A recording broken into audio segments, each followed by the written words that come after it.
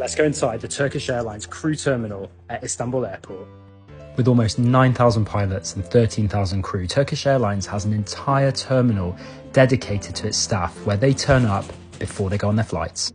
It's a beautiful building full of lots of unexpected things. First up is the crew market, where you can buy all sorts. They sell everything from name tags to snacks. Crew like to buy food when they're going to weird routes and they might not be able to get the food that they like. They even have tights and essential toiletries.